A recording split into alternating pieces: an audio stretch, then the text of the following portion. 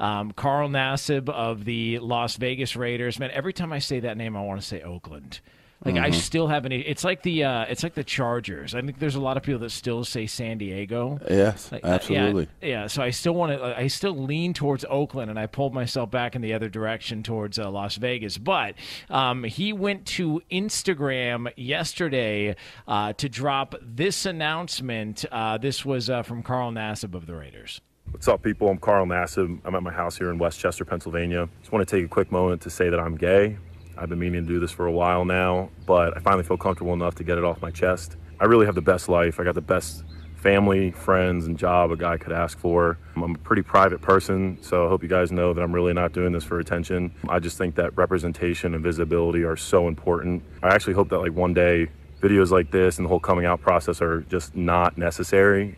But until then, I'm going to do my best and do my part to cultivate a culture that's accepting, that's compassionate, and I'm going to start by donating $100,000 to the Trevor Project. They're an incredible organization. They're the #1 suicide prevention service for LGBTQ youth in America, and they're truly doing incredible things. And I'm very excited to be a part of it, to help in any way that I can. And I'm really pumped to see what the future holds. That's all I have for you guys. I hope you have a great day. Work hard. And so that means Carl Nassib will become the first active NFL player to announce that he is gay. And so, Penn State alum, when you see Carl Nassib, step up, make the announcement, what do you make of that? The conversation surrounding Carl Nassib coming out. You know what, Jonas? At first glance, when I first was told about it, before I listened to the video and was kind of understanding where it was coming from, I was just like, my whole thing is why do you have to consider it coming out? Yeah. If I sit there and say I like women, or I'm heterosexual, that's not, it's not coming out. And that's like how I was looking at it initially. But then, I listened to what he had to say. He made mention of his donation to the Trevor Project, saving LGBTQ lives. And then it made all the sense in the world as to why he did that. If he's compassionate and passionate about how, people within the LGBTQ community are treated, then it makes all the sense in the world. At a point in time, in our culture and society, and even really now, it's shunned, it's frowned upon to take stances where you put that type of stamp on yourself and you're a professional athlete. Lo and behold, it's 2021, and he's the first active player to come out and say he's gay. So for me, if he's shining a light on that community, and he's shining a light on that community as it applies to something very specific, where we all know that people within that community are bullied, they are maligned, they are attacked, and they're treated like they're lepers, or they're treated like there's something wrong with them, and people are taking their own lives based off of this. People are losing their lives based off of this. People feel as though they can devalue who you are and actually go as far as to take your life because you're within, you like the same sex, or you're transgender, or whatever it may be. I mean, I saw how intense the attacks were on Dwayne Wade when he came out and was having the conversations about his child. So to me, I think it was very brave for him to do it. I think it in some regards, I think it was a selfless act, because if he believes that he can raise money for this Trevor Project that are going to save lives, if he can raise awareness that may lead to more openness to have understanding about the topic itself, and not look at it as just, the minute you hear it, it's just taboo, or it's a whole lot of other things that people use to explain it. good for him. Yeah. Good for him. Times are changing, and I think people, I think society, as bad as we've gotten, the society to me is way too touch sensitive anymore. Society is way too politically correct anymore, and yet at the same time, it's at its craziest. It's at its most violent. It's at its most turbulent right now. And you see so many graphic posts, right, Jonas? Like, oh God, it's just so much stuff right now. I think it's like the perfect time to have somebody kind of pierce that darkness with something positive. Yeah, and look, the fact that he is donating the $100,000 to the Trevor Project, rather, I think that's the part that's the most important aspect of all of this. Because call me crazy, or maybe I'm being naive. I just don't think players in the league care all that much if a teammate is gay. Like I've talked to players who've known that they've had teammates who never did come out for whatever reason. They didn't feel comfortable with it, but they knew that they were gay. They just we knew we share a locker room together. Like you talk about all sorts of stuff. And if you don't know, you just assume. But if you can play and you're a good dude and you're not being a distraction, or you're not causing problems in the locker room like any normal player, gay or straight, that would ruffle some feathers the wrong way in a locker room.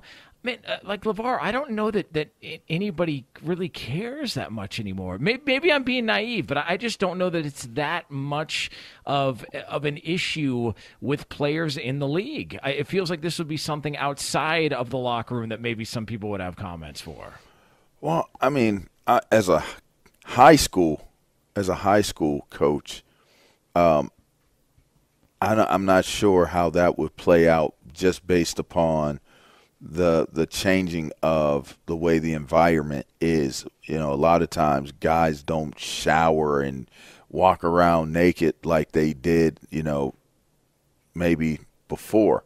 Now in college and in pros, you're walking around each other to go shower. You're doing a lot of things where you're either in a towel or you just don't have anything on at all. As a player, did I think that there were guys that were gay in the locker room? To be honest with you, those conversations took place at times, but it wasn't a dominant conversation. It wasn't like every time I took my clothes off, or every time I went into the shower, or every time I went to the restroom, or whatever it may have been. I'm sitting there, I'm like, oh my gosh, is somebody looking at? First of all, that's very selfish and self-absorbed and ignorant to even think that, to base like, okay, so they're looking at you, they want you, like, come on, right. In the first place. But then the second part of it is if you are running that through your mind as your frame of thought during the course of that time, you got to question what's going on with you. And you might have to address some issues that you are harboring if that is a dominating thought process while you're in the locker room. Because, quite frankly, I don't think about that during the course of a day. When I talk to somebody on the phone, I didn't get on the radio today and I'm like, I wonder, is Jonas gay? Like, you know what I mean? Like, so it's kind of like, for me, it's wild and crazy that you even have to have this conversation. I know. But there's so many hateful people and evil people that are in this world. My daughter just got a inbox message in her IG account, and they called her the N-word with the hard R. And it's like you feel so helpless in these types of moments, because one, it's probably not even a real account. It's probably somebody that just wants to be a hateful person and harass people on their social media and bully them on their social media. And there's really nothing you can do about it. You take their account away, they create a new account. And so this hate and this evil is all around us, and then it exists. My daughter's 15 years old. So there's somebody that's walking around that is, being racially, bullied. There's somebody that's walking around that's being sexual orientation wise being bullied. And so for somebody to step up and take a stand and raise more, awareness around it for those that don't have the voice or the platform to be able to do so, I commend him for it. I'm more one, and he made mention of it. And listen, this is one thing that didn't come up in the conversation. He's my alumni. He went to Penn State. Yep. And so, I look at it from the standpoint of, one thing about Penn State football players, and listen, there's obviously the big heavyweight gorilla in the room when you talk about things that go down this lane as it applies to Penn State. Mm-hmm. As it stands, Penn State football players are pretty stand-up dudes. It's one of the things that was very attractive to me to want to go play at Penn State and be a part of the Penn State football family. Our lettermen are bar none phenomenal and very exceptional people as people, and much more matters to us than just being really, really good football players. There's a humanitarian side of a humanistic side of what matters to us as players, and that's pretty large, pretty pronounced, and I'm pretty proud of that. And this is, to me, this is just another notch in the belt. While others will judge Carl Nassib and say he made it about him, or nobody wants to hear about you being gay, or whatever it may be that may be not so positive, I look at it and I say, here's another example of someone who's trying to make a difference, and they're actually smart enough, savvy enough to understand the impact that they can have by utilizing their platform to make positive change. Yeah, no, I think it's good for him. And look, hopefully someday soon this won't be, this won't even be newsworthy. It'll just be, all right, well, here we are. This is the norm. We accept everybody. Yeah. It's just